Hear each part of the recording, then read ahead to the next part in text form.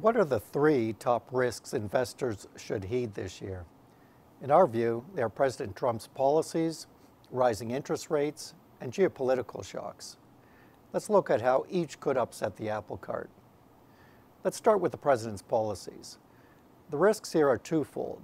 First, stimulative fiscal policies from lower taxes and lighter regulation could be severely delayed. Congress will likely need to pass a new health care bill before it can get down to the nitty-gritty of budget making, given potential savings from that bill.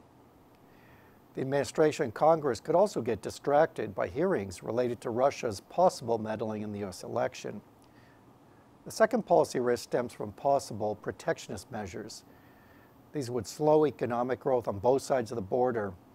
A proposed border adjustment tax would seriously raise the cost of Canadian companies doing business in the U.S.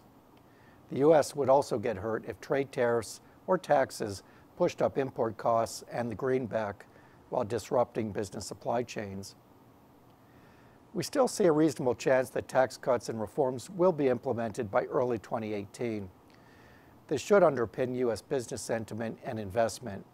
We also expect the administration to walk back some of its protectionist talk. Most likely, much-needed refinements will bring the two-decade-old NAFTA deal into the modern age. As well, the odds of a border adjustment tax appear low, given the lack of enthusiasm in both the Senate and White House.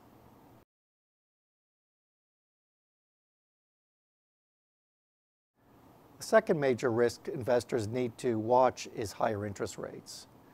Almost every major correction in equities is preceded by recession, and almost every recession is preceded by Fed tightening. Barring a sustained economic slowdown, the Fed appears intent on returning interest rates to normal levels. Look for 2 more rate hikes this year and a few more next year. Still, as long as inflation stays low, the Fed is unlikely to move fast, and that should reduce the chance of a recession. In fact, despite rising wages and growing labor shortages, U.S. inflation has retreated recently, in part because of aggressive online competition, advanced automation, and the sharing economy.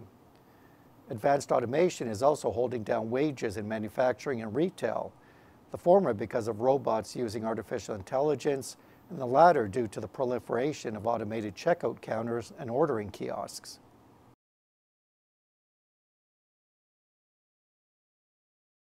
The third major risk for investors relates to potential geopolitical events.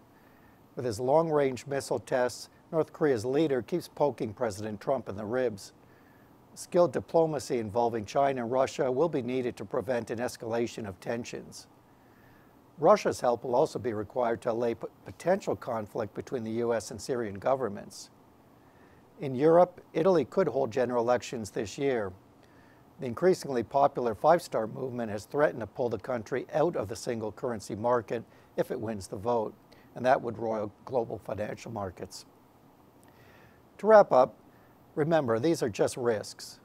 If they don't pan out, the economic backdrop should remain favorable for equities. Still, investors will need to pay close attention to the president's policies, trends in interest rates, and global politics in the event risks become reality. Thank you.